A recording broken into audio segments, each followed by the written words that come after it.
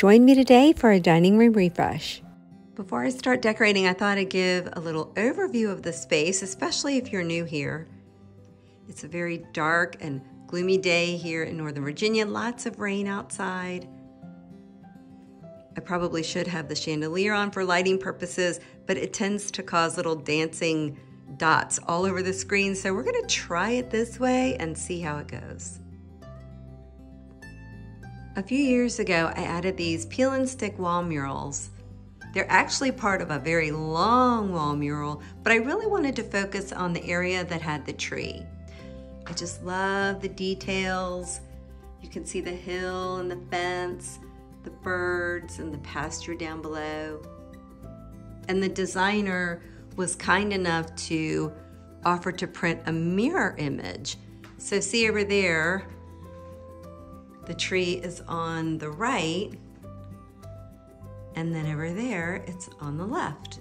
So it makes my symmetrical loving self very happy to have that balance and repetition. This buffet and mirror were a find in an antique shop down in South Carolina when we lived there many years ago. I love the size of the mirror, and while it was gold when we first purchased it, I eventually ended up painting it white and then just giving it a few little gold accents with rub and buff. And then from there, I wanted to show you this beautiful chandelier that we added a few years ago. I'm gonna add a link for it because you will not believe how reasonably priced this was. And it just sparkles so beautifully in the morning when the sunlight hits it, and at night when we turn it on. The table was a gift from my sister. It was a beautiful mahogany stain, but of course, I ended up painting it. And admittedly, it is in much need of a fresh coat of paint, so hopefully I'll get to that this spring.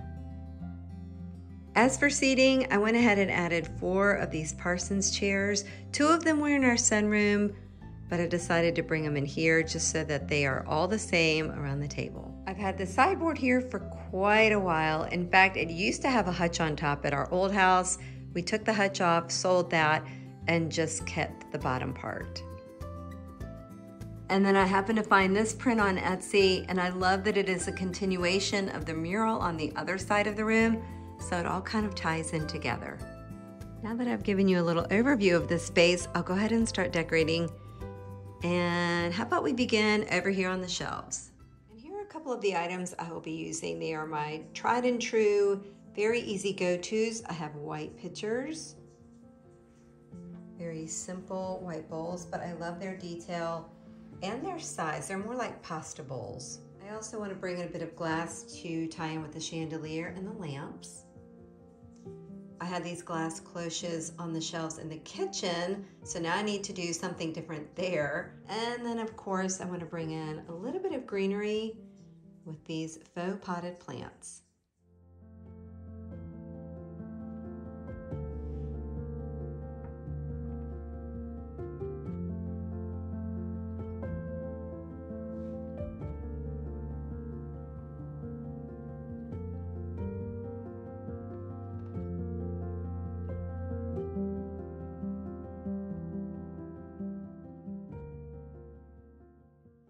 Shelves are done, and what I like to do is tie in symmetry when I can, especially at an angle.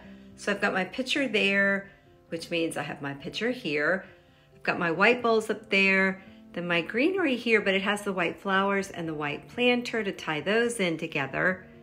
And then in the middle, I've got my glass. Now I'm just gonna do the same thing over on these shelves, but I'll do them in reverse order so that it tricks my brain that I've got a little bit of asymmetry, but really it's the same.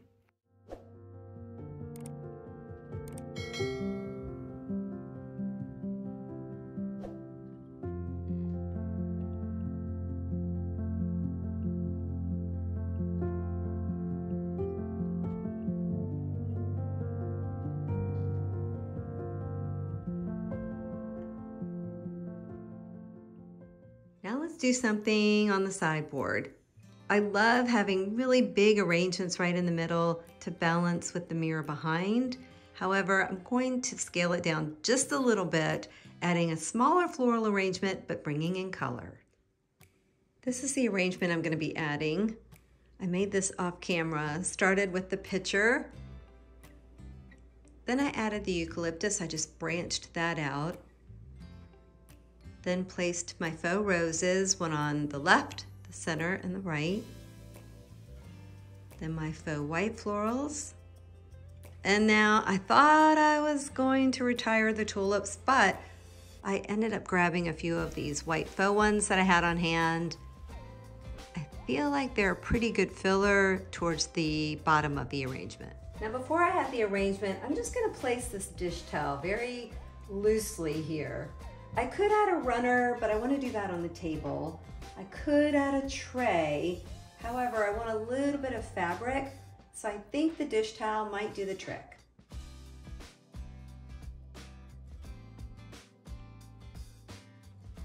With my floral in place, I'm just gonna add a candle to each side so that it complements the arrangement without overpowering it.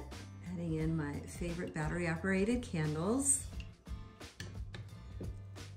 And I also like how visually your eye goes from the lamp down to the candle, up to the arrangement, almost in a little bit of a soft zigzag pattern.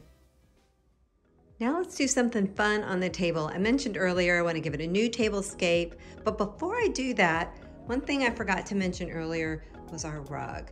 This is such a great option, especially for your dining room or your kitchen, because it's an indoor-outdoor rug. It reminds me of seagrass, which is my favorite, like a faux seagrass. And if you have pets, let me tell you, this is very easy cleanup if they have any accidents or if somebody spills food. First, I'm gonna place this table runner down. I found this at HomeGoods several years ago. Unfortunately, I have not seen it again, but if I ever do, I will be sure to let you know.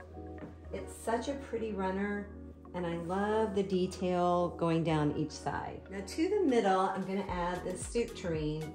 Now I could leave it like that, but I'm going to take off the top, and then I'm gonna bring in these two small faux ferns.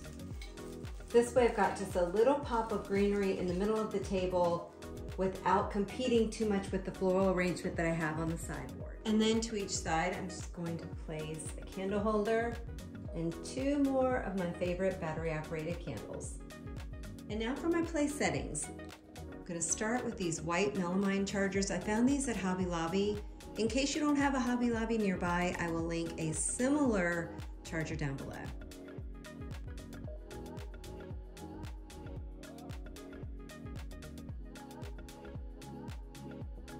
Next, I'm gonna add napkins. Now, since I have the pink up on the sideboard, I thought I'd bring it down to the table with these really pretty blush napkins. Just gonna lay it right on top of the charger, but then I'm gonna fold it over at the top.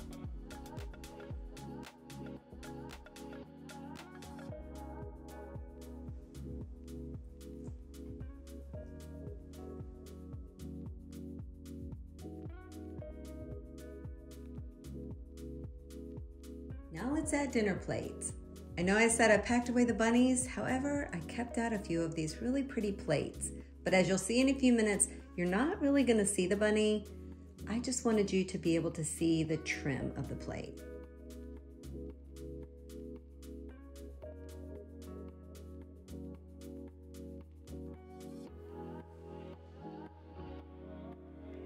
Next, I'm gonna layer the white salad plates right on top of the dinner plates. Bye-bye, bunny.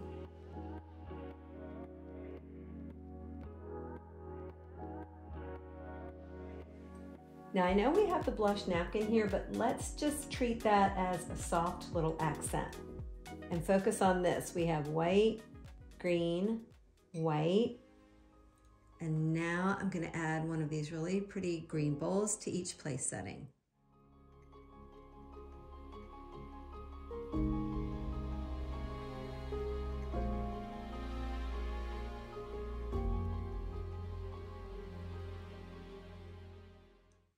Now we can add flatware. I have had this set forever. I'm on the hunt for something new, but for now, I do like the two-tone look.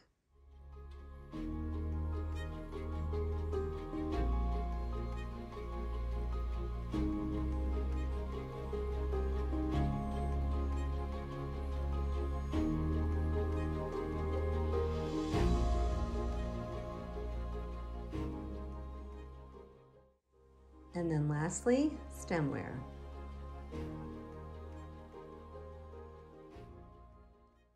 Last area we need to work on is this one. We have the shelf, the peg rack, and the top of the buffet. What do you say we decorate the shelf first and then work our way down? Now I do want it to tie in with the shelves that I decorated on the other side of the room, so I'll be bringing in similar elements, such as a white pitcher. But then I'm also gonna add this little gravy boat just to visually fill up the space a bit more. And then wine glasses. I opted for the shorter glasses, so visually it doesn't cover the print. And then a matching faux plant like I added on the other shelves. Dish towels to the pegs.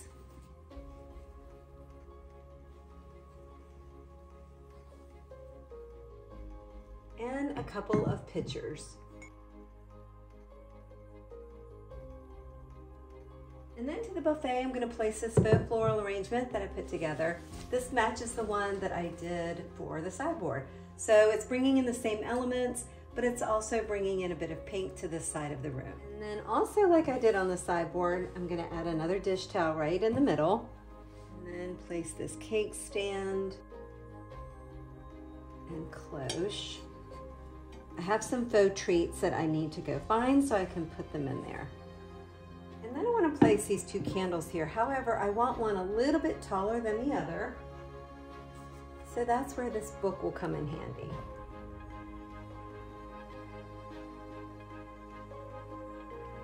Again, using my favorite battery operated candles.